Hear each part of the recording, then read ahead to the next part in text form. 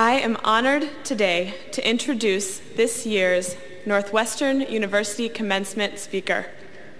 John S. McCain III has served his country with great distinction, first on the fields of war and then on the battleground of politics. A graduate of the U.S. Naval Academy, he entered the war in Vietnam as a naval aviator. There, he was shot down and held as a prisoner of war for more than 5 years.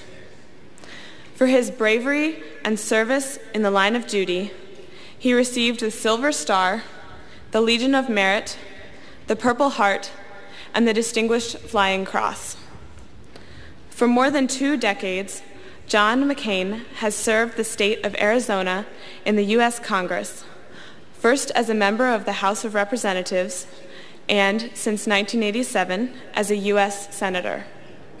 There, he has shown unusual independence, shunning partisan labels and courageously pursuing unpopular causes. A major triumph of his legislative career was the passage in 2002 of the McCain-Feingold Bill, which instituted major campaign finance reform. A man of towering integrity who enjoys the respect of Democrats and Republicans alike, Senator McCain was named one of the 25 most influential people in America in 1997 by Time magazine.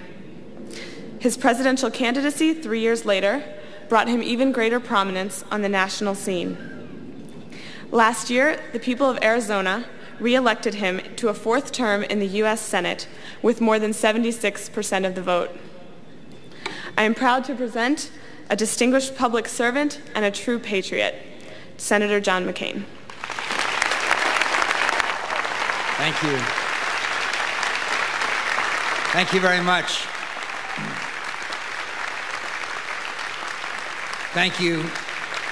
Thank you, faculty, families, and friends, and thank you, Northwestern University class of 2005, for your welcome and for your kind invitation to give this year's commencement address. This is quite a privilege for someone who graduated 5th from the bottom in the United States Naval Academy class of 1958. Opportunities like this always affirm my long-held faith that in America, anything is possible. If my old company officer at the Naval Academy were here, whose affection for midshipmen was sorely tested by my less than exemplary behavior, I fear he wouldn't appreciate your generosity as much as I do. I want to join in the chorus of congratulations to the class of 2005. This is a day to bask in congratulations and praise. You've earned it. You have succeeded in a demanding course of instruction. Life seems full of promise, as is always the case when a passage in life is marked by significant accomplishments. Today, it might seem as if the world attends you. But spare a moment for those who have truly attended you so well for so long and whose pride in your accomplishments is even greater than your own, your parents. When the world was looking elsewhere,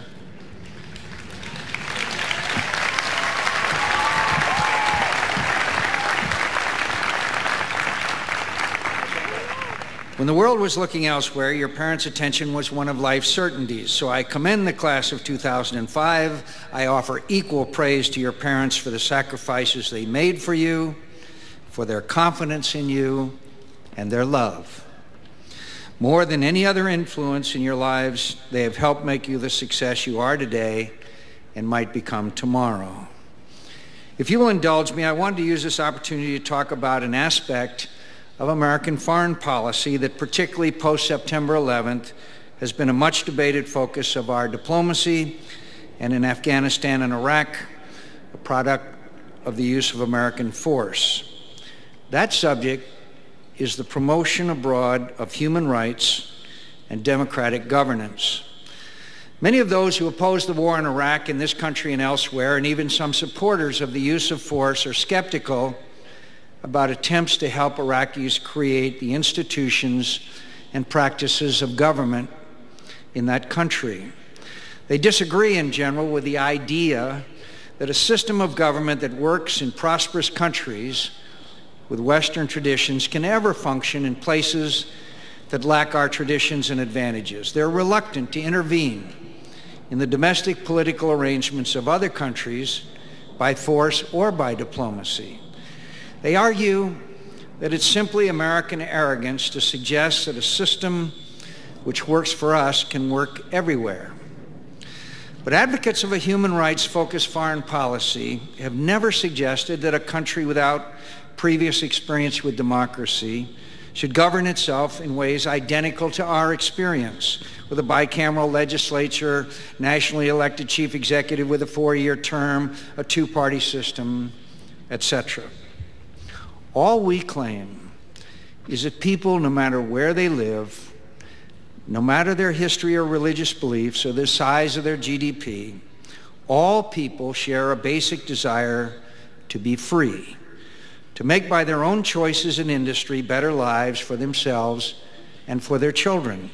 And furthermore, that it's in the security interests of the United States and is inseparable from the moral foundation of our national character that we should do all that is practical to help them wrest their rights from regimes that do not govern with their people's consent. Concern for the rights of all human beings must be a significant and enduring element of American foreign policy, informing our relations with all countries. While human rights will never constitute the sum total of our foreign policy, which by necessity concerns itself with myriad other issues, from counterterrorism to weapons proliferation to trade policy, we fail ourselves as Americans if we do not consider how our actions or our failure to act impact those who are as yet unblessed with our freedoms. I suppose that if your political science professor were assigning you a paper, he'd suggest that you define your terms up front.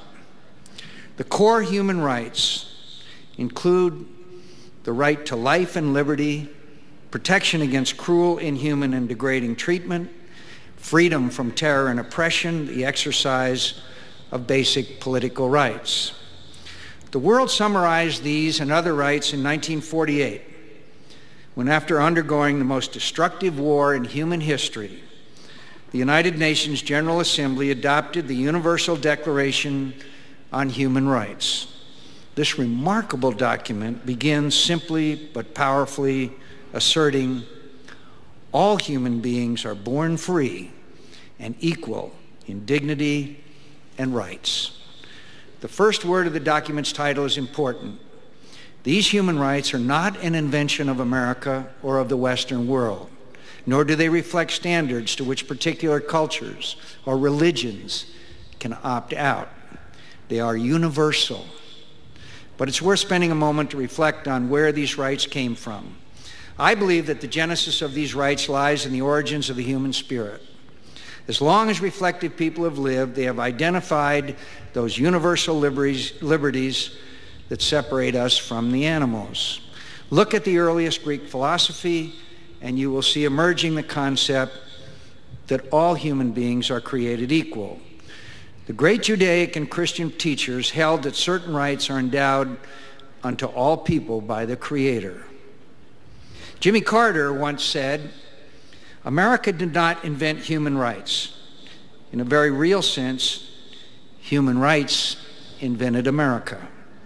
Our founding fathers, having felt the weight of colonial oppression, forged a new kind of government, one that existed not to protect a regime or a class or a religion, but to protect the people's rights to life, liberty, and the pursuit of happiness.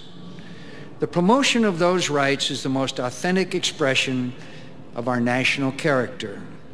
To accept the abridgment of those rights for other societies is no less false to the American heart than to accept their abridgment in our own society.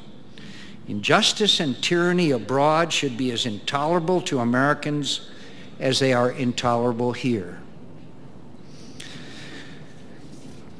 History shows that standing with Democrats pays dividends far greater than collaborating with dictators for short-term gain. How many times must we learn that lesson? Time and again, we have embraced dictators who pledge their love of America while oppressing their citizens at home. Batista in Cuba, the Shah in Iran, Somoza in Nicaragua, the House of Saud today. In each case, the repressed people of these countries identified America with their corrupt rulers. And in the end, each case had dire implications for our security and economic interests. It does not take a revolution to see that promoting human rights serves our interests in other ways. Where there are abuses, despair often grows, sometimes morphing into extremism and terror. In countries where the rule of law is arbitrary, corruption and other vices breed, such as the trafficking of narcotics, weapons, and even human beings. Such as human destruction prompts refugee flows and instability across borders and gives rise to disease and criminality. America truly is not like past superpowers, countries who sought territorial gain or imperial dominion. We wish to free, not to enslave, to trade, not to steal, to enlighten and learn, not to dominate and convert. But however certain we may be about our own motives, the impressions of people abroad are the ones that count. Should they sense a truly imperial impulse, they will speed their efforts to limit America's reach. But should they detect a truly humanitarian motive behind American action, they are much more likely to welcome a powerful United States rather than oppose it. Our moral standing is directly tied to our ability to maintain America's preeminent leadership in the world. Don't underestimate the influence of this effect. America's traditional identification with democracy and human rights constitutes a critical element of our soft power. While our military can preempt and prevent threats and our economic power can be used to promote or punish, our soft power is the power of attraction. It was not only the traditional metrics of national might that helped the West win the Cold War, it was also the deeply attractive nature of our way of life, a way of life that included freedom, democracy, and prosperity.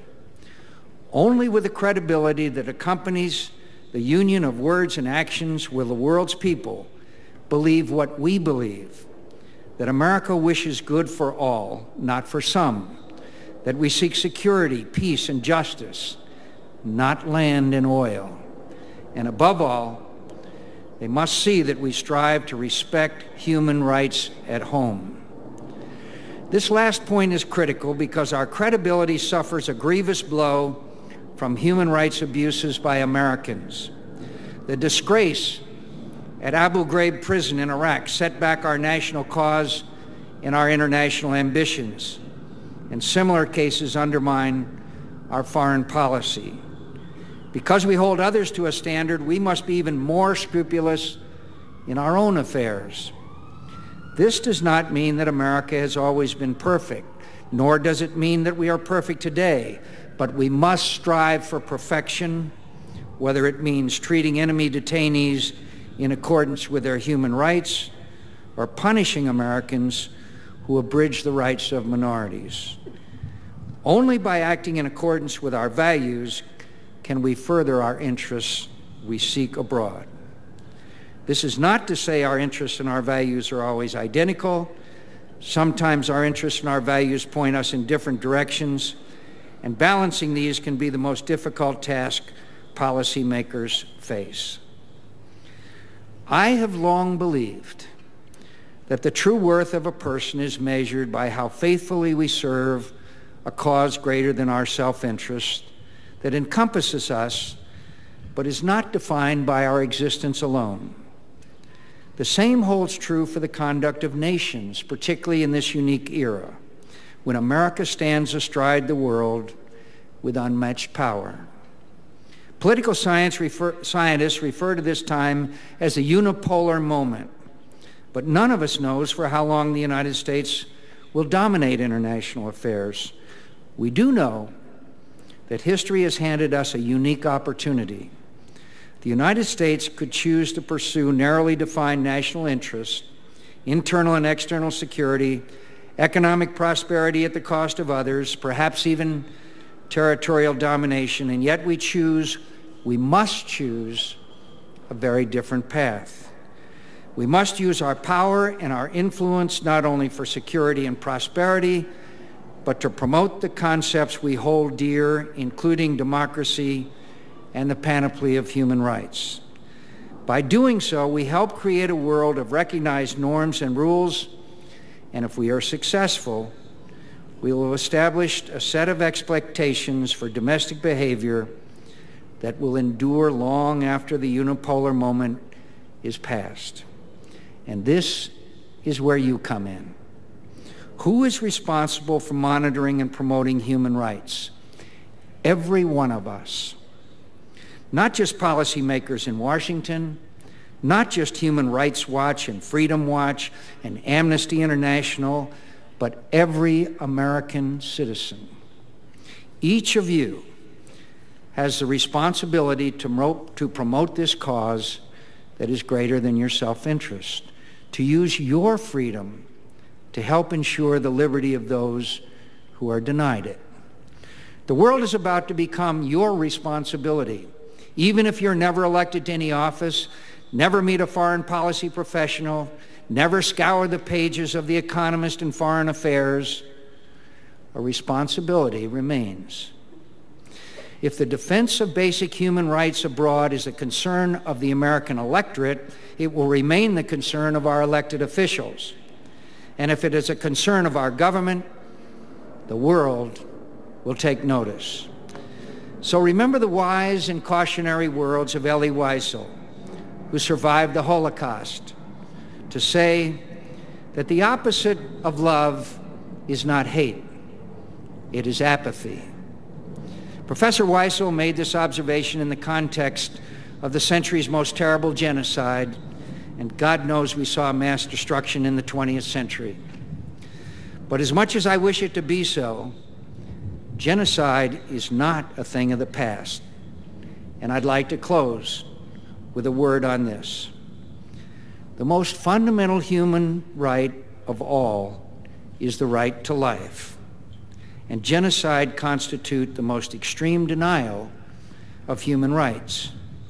Merely listing the places that have suffered, Cambodia, Halubja, Rwanda, Srebrenica, Kosovo, suggests immediately the evil that casts its shadow on these tortured lands.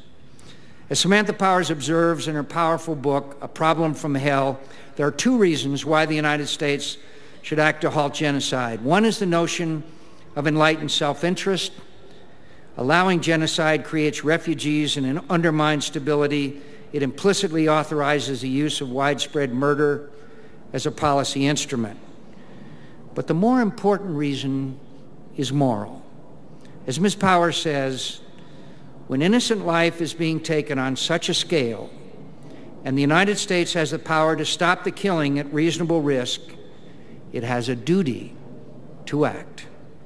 I believe this duty includes the use of our various forms of influence, including, in the most extreme cases, the selective use of military force. So if I have persuaded you, the next time we see a Rwanda-style genocide looming, we will all support action, but we need not wait. Today in Sudan, the government and its allied militias are murdering, raping, and looting hundreds of thousands of people in the western region of Darfur.